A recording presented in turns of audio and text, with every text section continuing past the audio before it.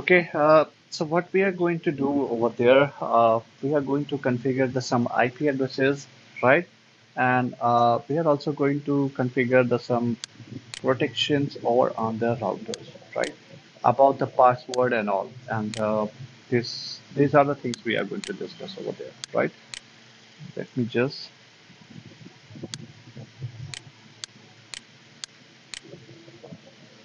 let me just connect these devices between them,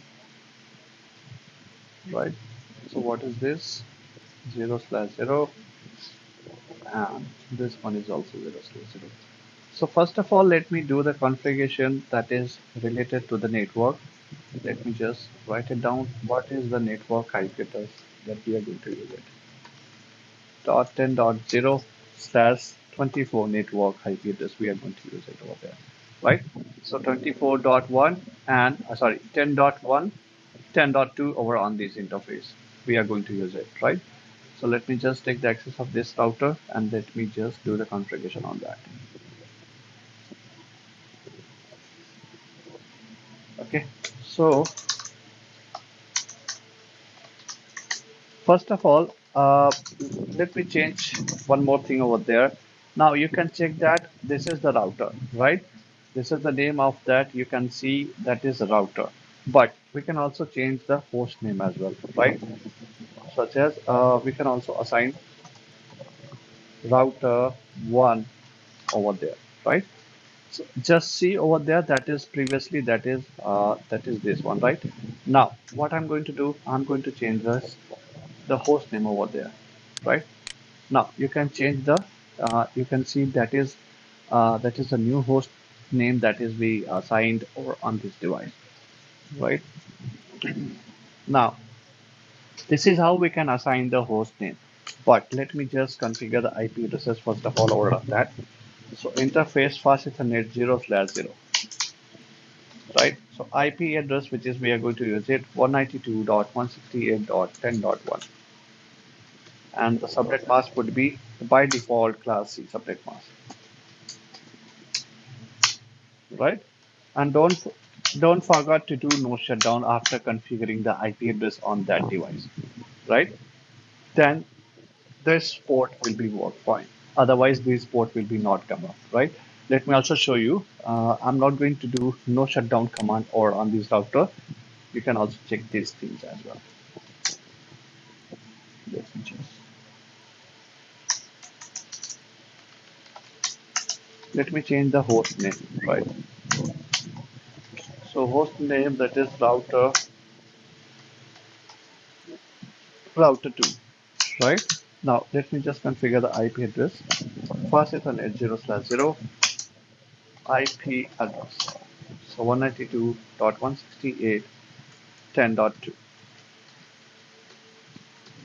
By default class C address, we are going to use it, right? So we didn't do the no shutdown command over there, right? So if you are not going to use the no shutdown command, so that port will be not come up, right? So we must have to use the no shutdown command. So once we just enable this command, once we turn on these devices, so that port will be comes up in the queue state, right?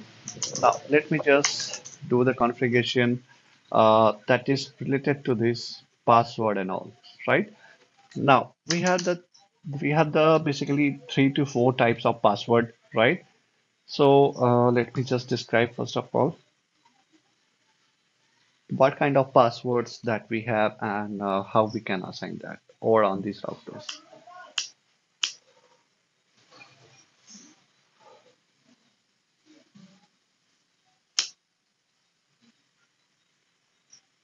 Let me open my WordPad, Microsoft WordPad.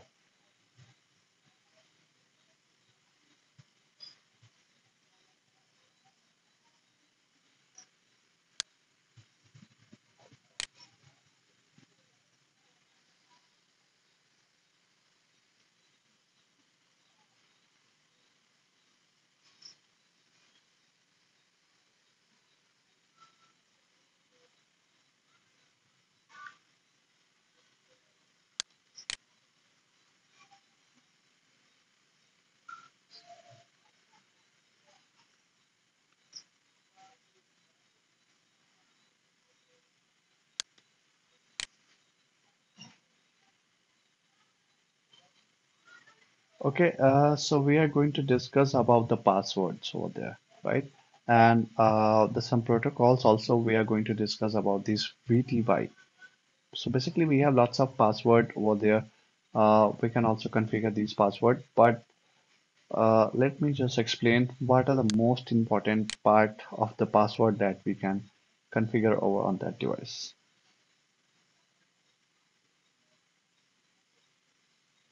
So basically, this is our the racks of the physical topology, right? Means we have the racks, but how they are connected, they are connected just like that, right? So you can make this diagram um, later, right? Not right now. Let me just describe the password about the password.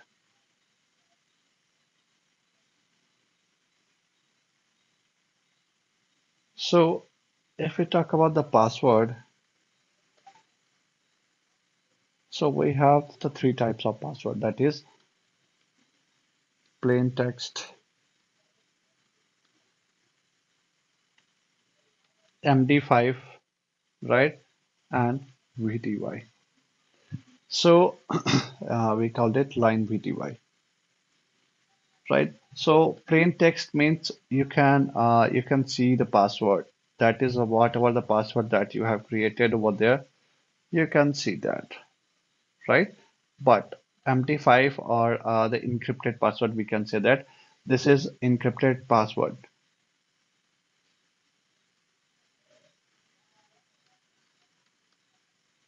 right? This is our encrypted password.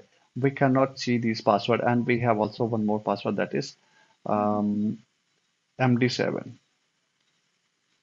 This is also the type of encrypted password, right?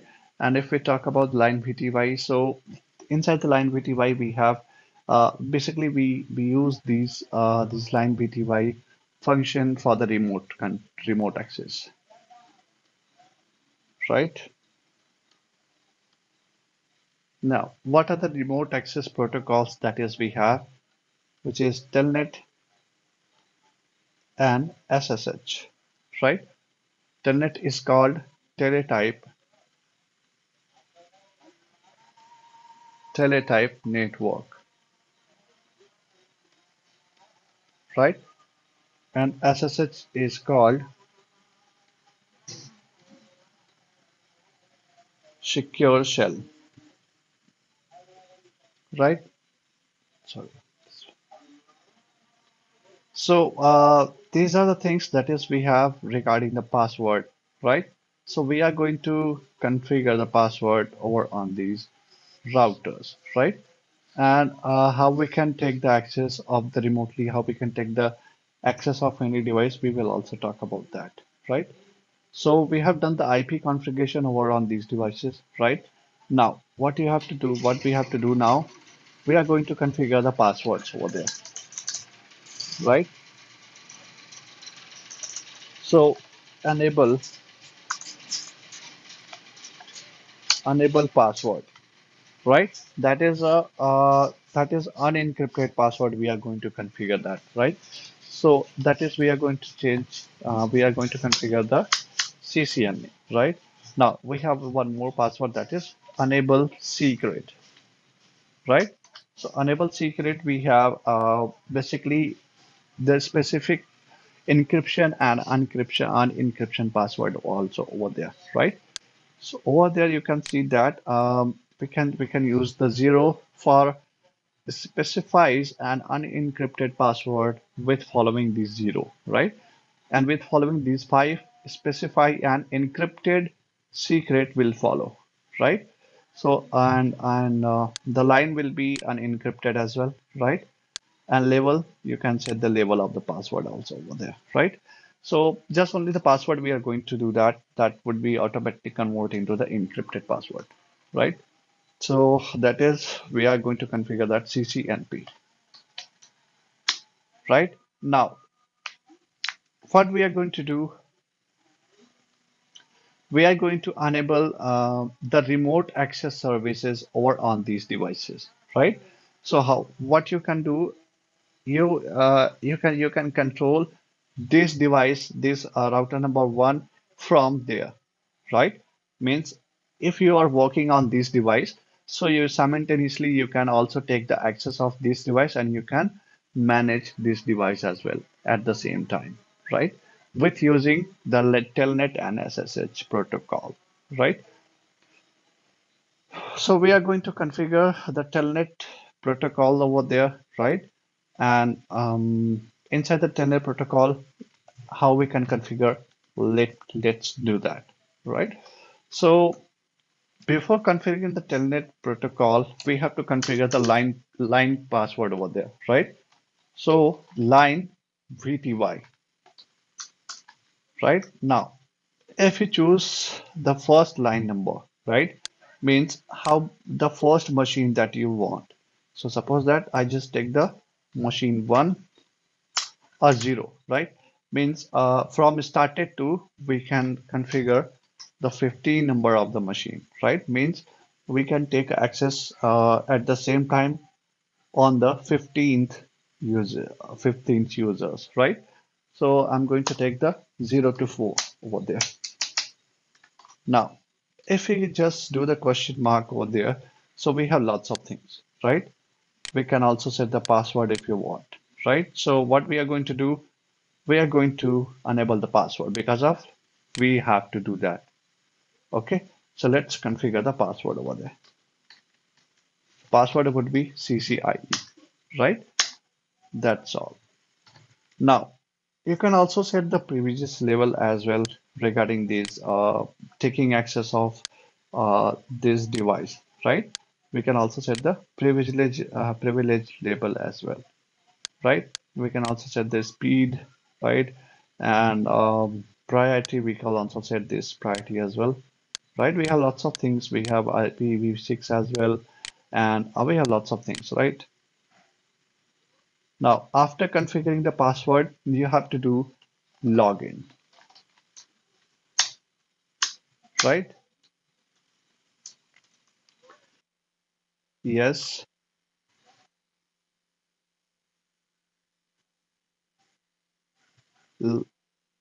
See, zero means I just take the access of, and it's I'm going to assign the five PCs in between that. Means suppose that we have the five PCs or the five devices continuously, right? And we are, I'm the administrator of these five machines, right? Means these are the five devices is our users, right? So what we have to do, we have to first of all, we can manage these five devices or on the first devices only, right? With using the Telnet protocol. Okay, so that is this related to this Telnet protocol over there. That's fine.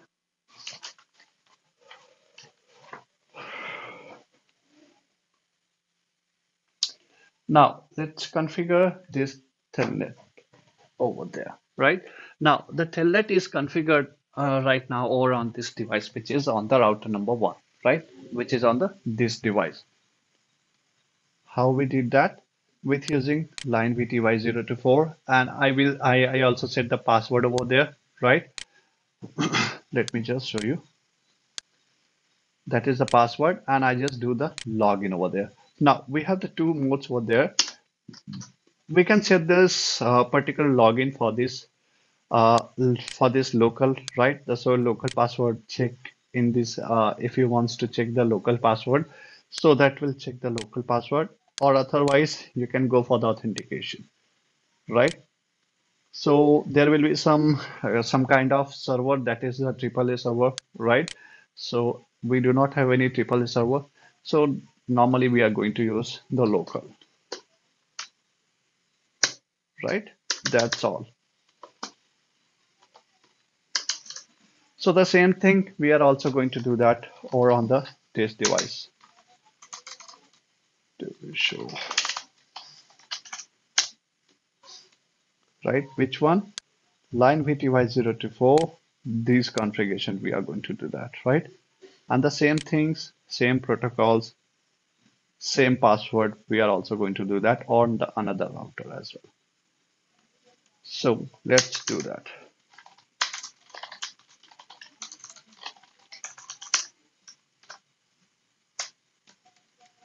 Let's paste it from there.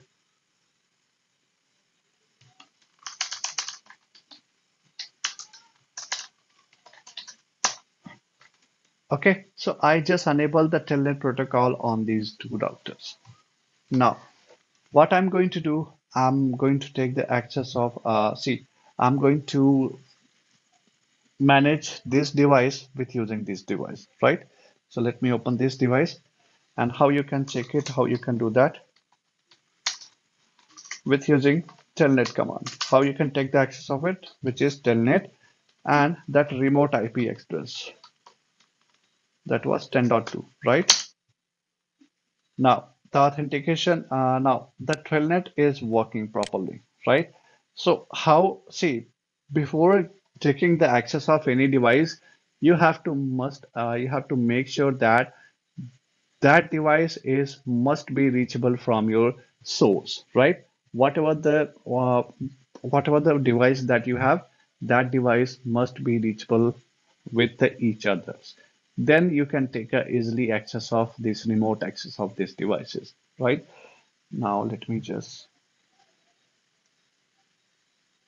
now we are on the router number one, right? I just took the access of router number two, as you can also see over there, right? Now the time is expired. So you have some kind of limitation times, also the time limitation as well, right? So between within the time you have to set the password, you have to tell the password that is you have. Let's do it again. So what was the password? CCNA, sorry, CCNP. Okay. Okay, the username it is asking about, right? So username that is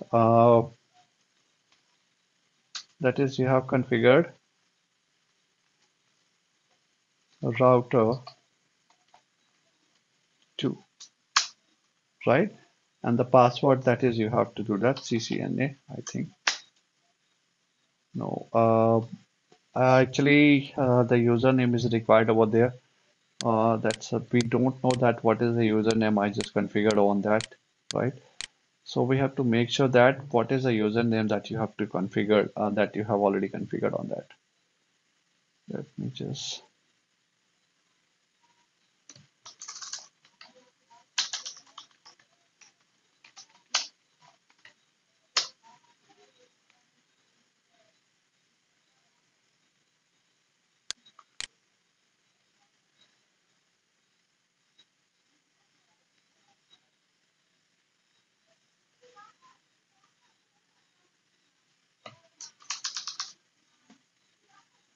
let me take the access from there.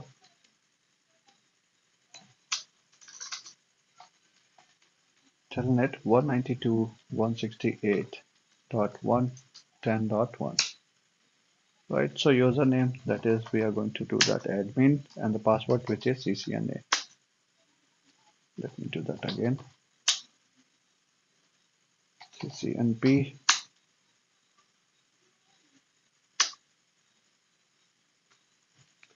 Okay, I think I just lost the connection because of I didn't remember the username that is I have configured, but the configuration command would be the same as on these routers or the switches which is you have done on that, right? So what was the configuration that was?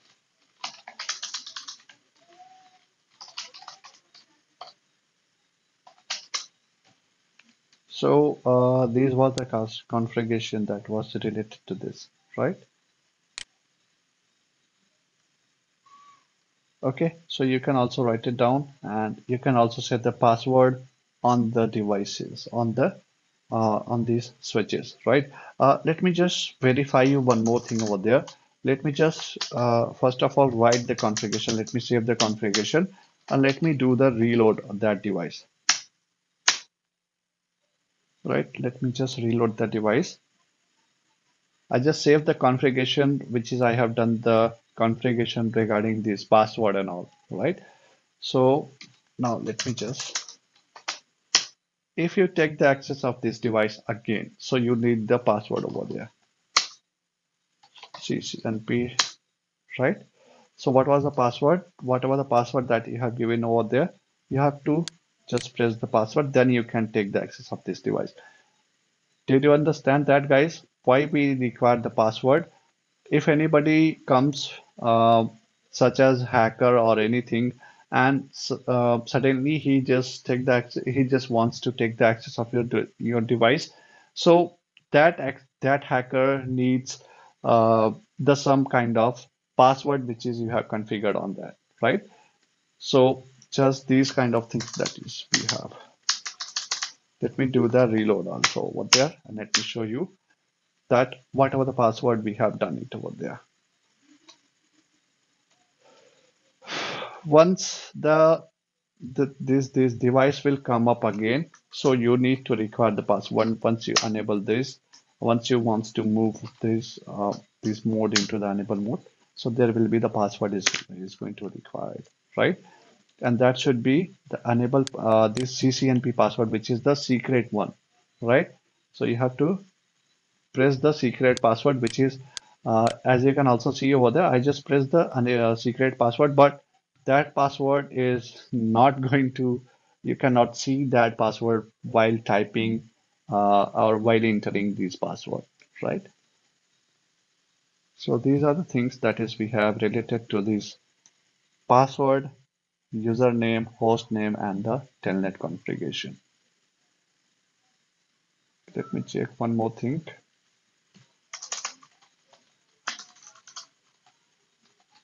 Telnet 192.168.10.1. Again, the username is required.